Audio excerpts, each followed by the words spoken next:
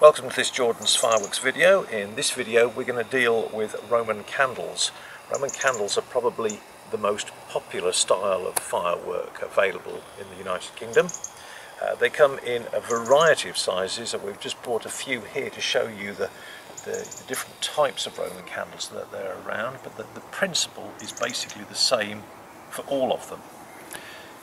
The two main types of Roman candles you either get a tall, thin Roman candle like this, or you get a short, dumpy Roman candle like this. The short, dumpy type are known by the generic name of cakes because of the colourful wrapping that they have around them. It makes them look like a celebration, like a birthday cake. They're also known as barrages, and the bigger ones are known as single ignitions. But the principle is the same with all of them there. Now, on the instructions you'll find varying methods that manufacturers will suggest in setting up their fireworks. Manufacturers are constrained by a set of phrases that they have to use, and this can be a little bit confusing to the general public. So we're going to show you some of the ways to set up a Roman candle, and you can make your own decision as to which one best applies to the Roman candles that you have, and also the ground that you have got to let the fireworks off on. Now, a tall, thin Roman candle like this particular one says insert upright in soft ground.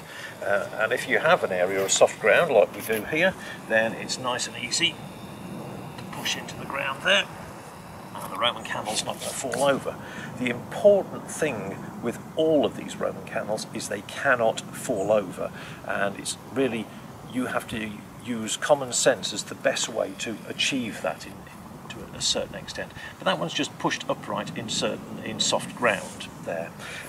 We could do the same with this one as well. A lot of the fireworks actually have a berry tool line with them, and there again you could insert that firework in soft ground. Some of them will just say place upright on flat ground. We'll take a Roman candle and you can just place it on if you've got a hard surface that you're firing off, it will just say place upright on flat ground. Now obviously something like this one couldn't place that upright on flat ground. The key wording with all of the Roman candles is ensure the firework cannot fall over.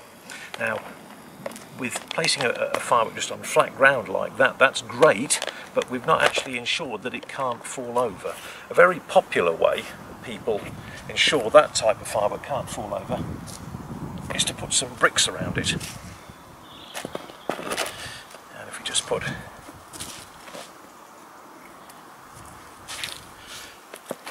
four bricks around that firework, that will hold it nice and steady, and that will ensure that it can't fall over.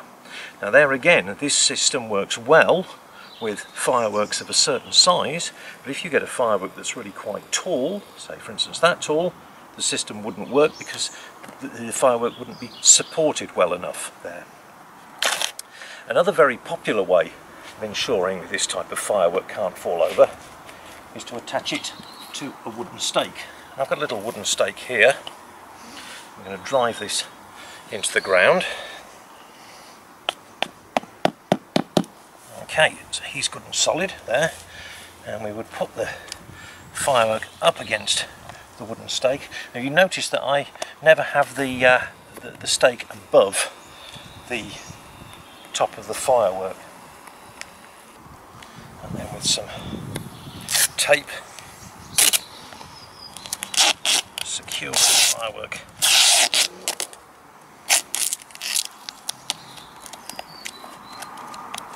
And there again, that makes sure that the firework is good and secure and can't fall over. And this method works with an awful lot of fireworks. Obviously, if you're working off tarmac or concrete surface, then you can't drive a stake into the ground, and you've got to look at a way that you can utilise things like bricks and concrete blocks around the fireworks to hold them steady there. If you've got an area of soft ground, then obviously you can bury the fireworks in the soft ground there. Now, all of these systems will work to support fireworks, but what you do need to take into consideration is where the fuse is in each consideration. We get asked a lot of times how to find the fuses on the fireworks. Let's go through some of the more obvious ones here. This one is extremely simple. The fuse is on the top and it's just got a little bit of sellotape securing the fuse down. With this one, all we would need to do is just slit through the sellotape and bend the fuse up like that. On this firework here, there is an orange fuse cover on it. You'd peel this orange fuse cover off, and there again the fuse is just there underneath the fuse cover. Now you can see a problem straight away with the stake and this type of firework. If you'd put this type of firework against the stake and wrapped tape around it, you would have taped the fuse to the side of the firework as well and hidden it. So when using that type of method with this type of firework, where the fuse is on the side and not on the top, you must make sure that you have released the fuse first, and you probably put a band of tape around the top, a band of tape around the bottom there, rather than one over the top of the fuse. There's a few more here. This one here. This one's in fact got a cellophane wrapping on it as well, and a fuse cover, and all you would do on this is you would just slit through the cellophane wrapping, peel that back, and there's the fuse underneath, peel that back, and there's our fuse underneath there. It doesn't matter about ripping the top, we're going to come on to that later. Now, some of the fireworks actually come in a box. Absolute Fireworks manufacture several large barrages like this, and people will ask us, do I need to take the firework out the box? In some cases yes, in some cases no. This is one of the ones where you don't. We'll open up the lid here, and again you'll see the fuse is just under a bit of tape there, and you just peel the tape back and there's our fuse underneath there. So you can see the principle is really the same for, from a large firework like that down to a small firework like that. The principle of finding the fuse and lighting is going to be the same. With the fireworks that are fired into the box, to stop the lid coming over the top of the firework while it's going, I would suggest actually cutting the flaps off. Some people tape them down, but even then there's a risk of a gust of wind could catch it, the tape could come undone. So if you've cut the flaps off, then there's no way that the fuse and the firework is going to get covered then later on. Some of the fireworks will come in special packaging. This packaging is called Pyromesh packaging, and this is another question we get asked about them. Do I need to take the Pyromesh packaging off? Do I need to put it back on? Now, you can see in this one here, 3 pair of gardening gloves as well. We've got quite a formidable set of interior packaging there. You certainly want to be doing all of this well beforehand, not on the night by torchlight at the bottom of your field.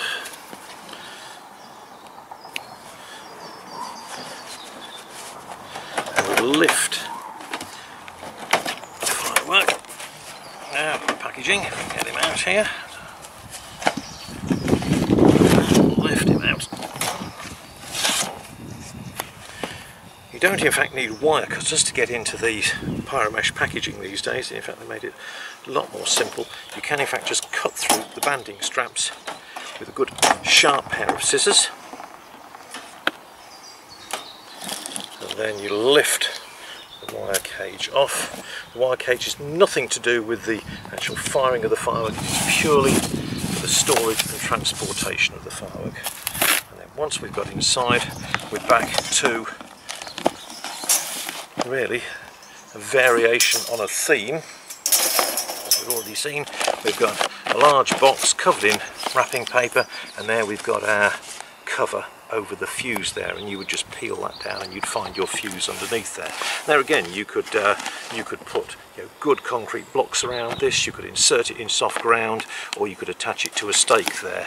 One of the things with inserting fireworks where the fuse is on the side here, inserting them in soft ground, make sure you're not burying the fuse. Always leave like a little gap in the soil there. If you're putting blocks around it, make sure that you're leaving a gap in the blocks so you can actually light it. and likewise when you're attaching it to a stake, make sure you've not taped the fuse down.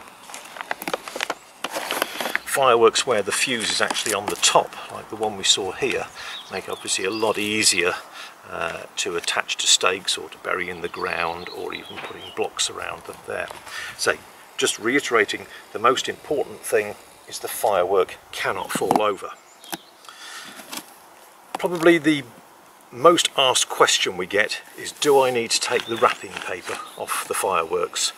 The answer in most cases is no. We've already seen the one here where you actually open the flaps up on this box here, so obviously you need to take that part of the packaging away there. But on a typical cake type firework here, all of this will all disappear when the firework fires.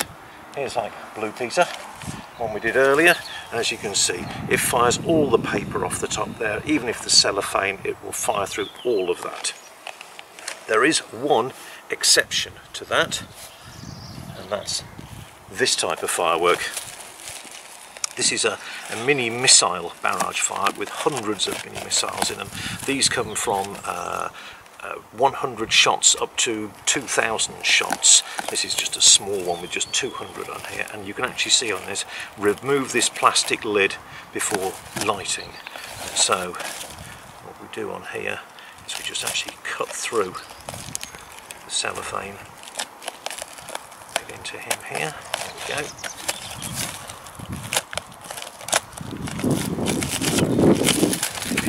He's come off that. All these little missiles actually need to fire out through the fireworks, so you need to take that top off in this case. And there again, the fuse is under the wrapper here, and there we go. You would peel this down, and here's your fuse, this green bit here. That's what you're going to be lighting on them there. So back to exactly the same principle of either blocks around it, inserting soft ground, attached to a stake. If you're attaching it to the stake, make sure that the fuse is clear there. This type of firework will fire their shots in either vertically. For instance, this one here, all the tubes are vertical in here. This fires all its shots vertically. Some of them are in a fan shape. And this one is obviously quite obviously in a fan shape there. And they will have on them this side facing spectators. Now, you may want to check with your supplier, because sometimes there have been labelling errors on these. So just check that the manufacturer has put the instructions on the correct side of the firework. I have seen a firework come in from China with a sticker on here that said this side pointing towards spectators. If you pointed this side towards the spectators, the results would be catastrophic. So if you've got a fan-shaped firework, this is quite obviously a fan-shaped firework. This one here, not quite so obvious that it's a fan-shaped firework. Some of the tubes in here fire vertically and some fire in a fan shape. There again, there's a little label on the end here. This end towards spectators. So you put it on the ground there, and that would be the direction, and the spectators would then see the fireworks fire up in a fan shape across the sky. I think that takes care of all of the questions we've asked, so just recapping, make sure this type of firework can't fall over. You've either got soft ground, blocks around the firework, or a stake in the ground, and you need to use the most appropriate method for the ground you have got and the size of the firework there. As we've discussed, there's no point putting little blocks around a firework like that. It wouldn't hold its thing there. You must make sure that it can't fall over. If the firework is loose and wobbly before you light it, it is not going to get any sturdier after you light it. We've discussed whether you need to remove the labelling on the firework here, and as I say, in most cases it will fire through all the labelling apart from the mini missile cakes, which you do need to take the plastic lid off the top of those, and on the big absolute cakes where you actually need to open up the lid and cut the flaps off on them. And then you just need to find the fusing on the firework, and you'll either find it sellotaped down, sometimes it just has a little bit of sellotape over it, over the fuse there. Sometimes there's actually quite a definite fuse cover that you'll peel off there to get to the fuse, but in all cases just slit through the cellophane, bend the fuse up so it's nice and easy to find there. Now you can light the fireworks in various ways. To be honest, I think the preferred method we have is the Portfire firework lighters. These actually burn with a flame. You just light the end of this, and as soon as you touch the firework fuse, it lights the firework fuse. These are great because they work in all sorts of weather. They're Stone Age technology, and so they're not reliant on piezo crystals and flints and things like that there. So they're great, and you just light that with a match. These burn for around about 3 to 4 minutes each, so make sure when you're getting your fireworks that you've got plenty of this type of lighter. I think that takes care of everything here. If you have any questions, then please contact us, and we'll be only too glad to give you the best advice we can. Thanks for watching this Jordan's Fireworks video.